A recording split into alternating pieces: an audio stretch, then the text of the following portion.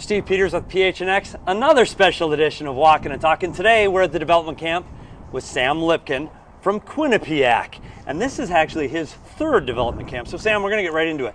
Yep. Quinnipiac wins the national championship last year. Not only did they win it, you get an assist on the game-winning goal. Yep. Take us through that experience of winning a national championship. Yeah, I mean, obviously, I kind of experienced a Clark Cup championship, so I kind of had a little bit of a winning experience. But yeah, no, winning a natty is doesn't even compare to that.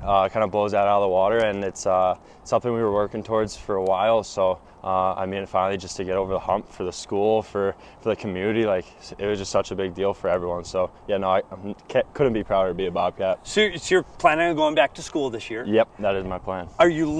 Is the team built the same way? Do you guys look like, hey, we can do this again, we can repeat?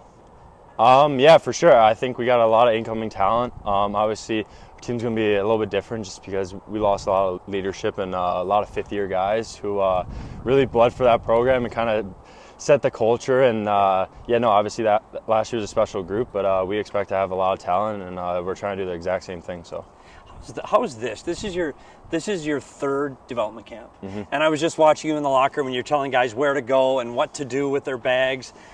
What's this experience like the third time around? Yeah, I think it gets better each time.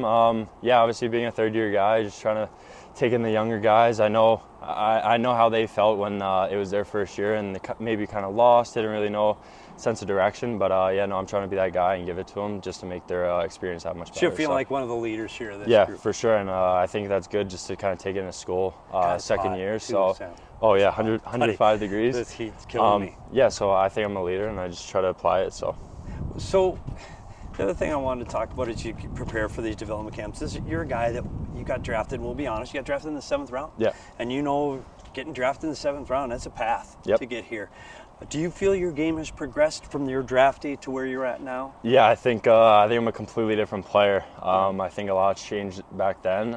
Yeah, obviously, he's a 7th round guy. The odds are kind of stacked up against you, but I look at it, you got to be good enough to play in that NHL anyway. So kind of just take it day by day, and yeah, no, I really like my development so far. So just kind of continue with the process and trust the process, and really love the process. We had a kid named Dan Winnick on the show. He was a 9th round draft pick, and he said he always went into it.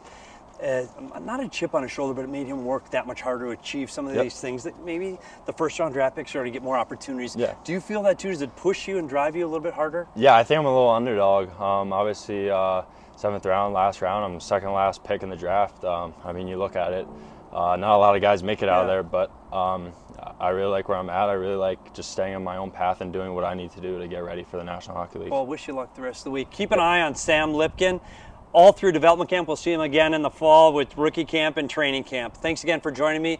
We'll see you tomorrow on PHNX.